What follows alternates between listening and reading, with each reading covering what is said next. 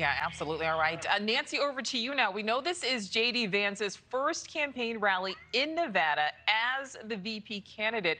What is the mood there on the ground? Well, I can tell you that there's just as much enthusiasm here in Henderson, Nevada, as they just opened the doors to Liberty High School. And lots of people are thankful. They've been waiting out here in the heat. JD Vance expected to speak in just over an hour. Everyone here well aware that Nevada is a battleground state. Many describe it as purple. People here are hoping that it is leaning red. Again, lots of enthusiasm. The only way to describe the mood here is that people are fired up. Take a listen. He definitely adds value because I feel like he's going to speak for us, for me, who's an immigrant. I think he's representative of the younger generation coming up, of future politicians. He seems like a man of integrity. I loved his wife as well. We want to help turn this from purple to red, and Yes. we're out every time we can.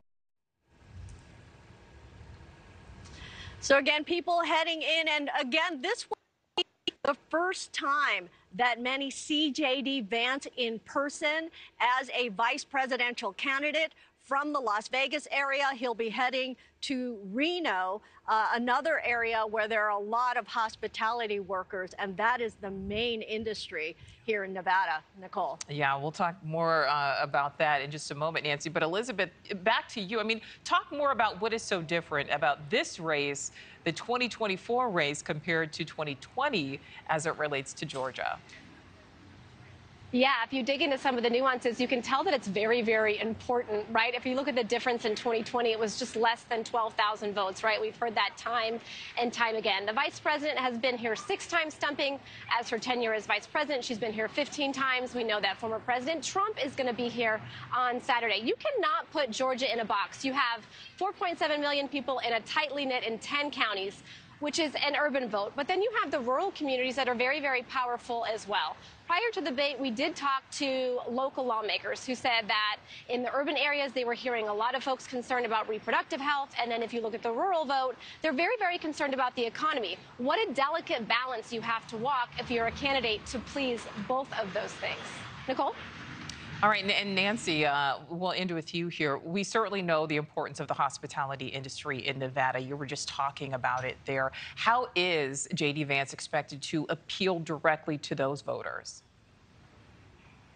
Oh, he is well aware that about a quarter of every taxpayer in Nevada works in hospitality and leisure. And earlier this year in Vegas, former President Trump, he drew a lot of praise when he proposed floating the idea of not taxing tips, which is, you know, a big part of the income for a lot of these hospitality workers, and many of whom are in unions. So that appeals to the culinary union. It appeals to those people who rely on tips. Now, JD Vance is also expected to not just talk about taxes, but also talk about border security, as well as just affordability for working families. Nichole?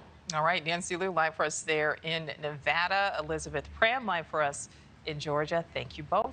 Thank you for watching. Go to newsnationnow.com to find News Nation on your television provider. And don't forget to click the red subscribe button below to get more of News Nation's fact-driven, unbiased coverage.